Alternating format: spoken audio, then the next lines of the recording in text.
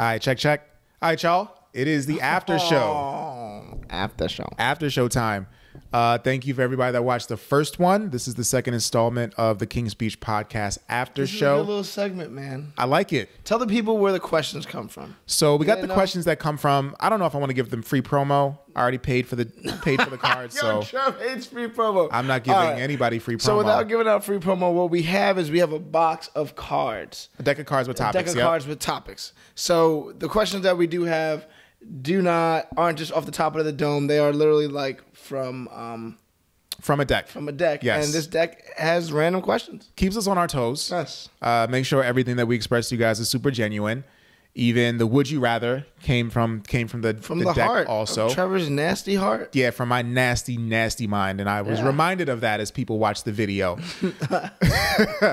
So today we're going to share your greatest fear. So we're going to share a few of our greatest fears, why we fear these things, and just open up to you guys in the after show. It's the after show time. Are you going to open up or are you going to joke up? What are you going to do? I have a mix. I have a healthy mix. Oh, a little Trevor mix. I got a healthy mix. Trevor mix. How about you kick it off this time? Home court advantage. Home court advantage. I will definitely kick it off. So one of my greatest fears is definitely losing my hair. Definitely losing my hair. Okay. It's something I hold dear, and I really feel like if I go bald, I don't have a good bald head. I just really don't feel like I have a head a strong bald head. I don't think I have a good bald head. Nah, yeah, you won't. I don't. So your hairline is strong right now. Hairline stays strong. Thankfully, there are a lot of friends that I have that are not in my spot who have either started losing it from here or have the sunroof, the convertible shit. The top off like Wallace. Which one is worse? The convertible shit, or is it like from the hairline and back? Convertible. Convertible is worse? So like convertible's side.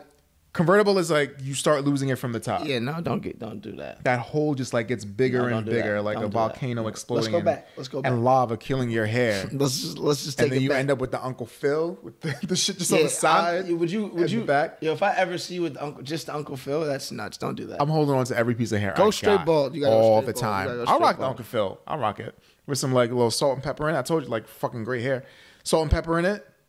I rock the Uncle Phil. That's a sick look. That's a sick look.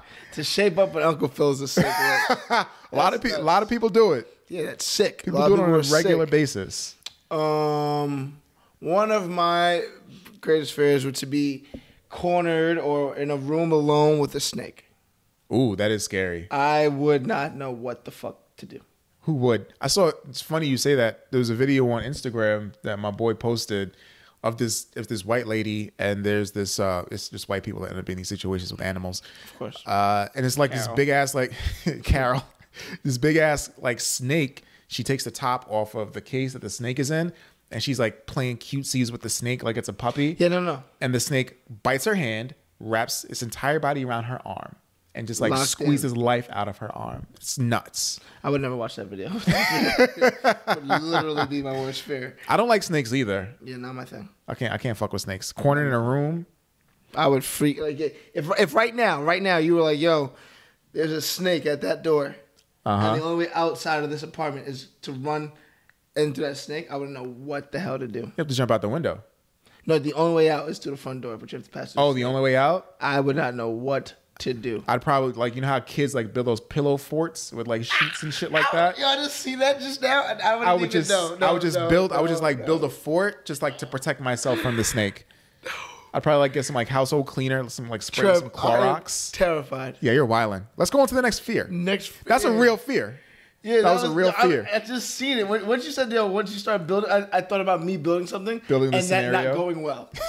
Like, I thought about like me building like a little fort, and that nigga starts to move up to me now. Now he wants to move to me. The snake is like, what the fuck is this? Yeah, what's up? Come here. Oh, boy. All right, my next fear. Ending up with a Beanie Man type gut. Like, you guys saw Beanie Man's battle with Bounty Killer this weekend? I did see it. And he had on like the T-shirt. We didn't even talk about that. That was a great time for the culture. I didn't watch it. Okay, you're not a bad man. You're not a youth. Not a road. Yeah, no, you're not the first person to say it, not the last. What is wrong with this guy? So cool. Huh? No, I'm not that. I'm not Mal. I'm not Mal cool. Don't be Mal. I'm not that. I missed it. I'm not the nigga that's never been in love. I'm not the nigga that's never had an emotion. That nigga's not. That's never had his heart broken. He's not even human. He's not even human, bro. He's a joke. But I just like that skinny type body, and you just got that gut.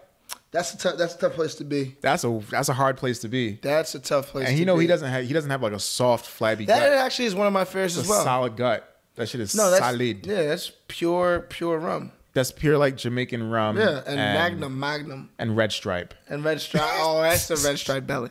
Yeah, that's a good fear because that's where I'm at with that fear as well. Yeah. I would not want that belly. Fear of mine. I wrote the serious stuff down. Okay. But not really too serious. I am terrified of skydiving. Really? You would never skydive? And I'm a flight attendant, but I would never jump out of a plane. I mean, if you're a flight attendant, it kind of goes against everything that you believe jumping out of a plane. Yeah, no, we do things the opposite way on that side of things. Not doing that. So I think jumping out of a plane, like I'm actually terrified of heights, so I'm super scared of falling. Okay. Yeah, that was not cool. Yeah, I've never had a fear of heights. Tough guy. No, it's not tough. I've never been. No Jamaican music, no reggae, and no heights. Oof, what a guy. Coolest nigga you know. Coolest nigga I know. Maul. Playing the game of Maul right now. Oh, man. All right, so my next fear is actually like a serious fear. I'm going to say the first serious thing I've ever said on an after show. Sustaining a life-altering injury that would leave me unable to care for myself. That's tough. Like, I would hate to be that guy who like has to have somebody like wipe his ass or give him a bath yeah. or anything like that. Like, I would just feel so like useless. Yeah. I could also, I like that. That's good. I would definitely say, I was watching, what was I watching? Some show the other day, but it made me think, I was like, yo, I don't want to be in a nursing home. No, never. I want to be completely independent. As long as I can. So yeah, being in a position where I can't take after myself, that would suck. Yeah, I would be very frustrated because plus people can't do it the right way. There was a guy that I knew growing up in my church. His name was Mr. Mott. Amazing guy, amazing dude. He was married to his wife for I want to say over 70 years. 70 years married. He passed away at 100. I want to say 102. Oh, wow. Yeah. But up until he was 96 years old, he was like driving to church every Sunday. Yeah, him and his wife. Yeah. Give me that. And his old Camry. His old like little okay. Camry. And he was just like, just in command of his functions, of his body. I mean, eventually he had to stop driving because like his eyesight started to go. But like he was 96. I've done did it, kid. But I remember like him just being so like present and like thoughtful and just like a good guy. However, I can achieve that. Let me do that. Start doing that right now to keep me sharp. And him just like taking care of his wife, like in just like the most like loving and dependable way possible. was also really great to see. That's nice. Yeah, you married to somebody for 70 years? That is something. That is something. Bless. 70 years is different. Amen to that. I just went.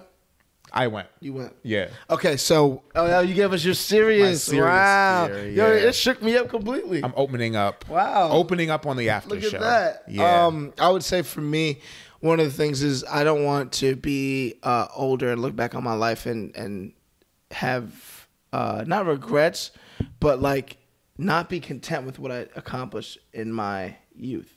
What do you mean? So my biggest thing is potential, right? I don't want to look back and be like I squandered my potential. Yeah, I feel you on that. So that's one of my like, and as I get older, that's really been one of my biggest fears.